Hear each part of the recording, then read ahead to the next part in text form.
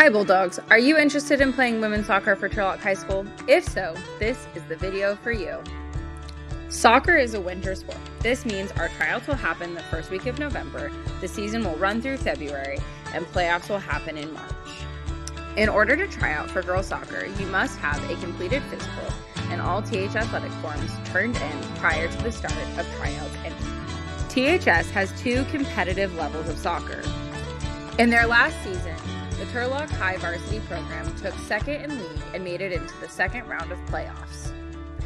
And in their last season, the JV program tied for first place in the CCAL League. We have a great group of coaches in our program, including 2 teachers on campus, a former THS women's soccer player, and a former college coach at Stanislaus. Hard work, dedication, and competition are just some of the values of the THS women's soccer program.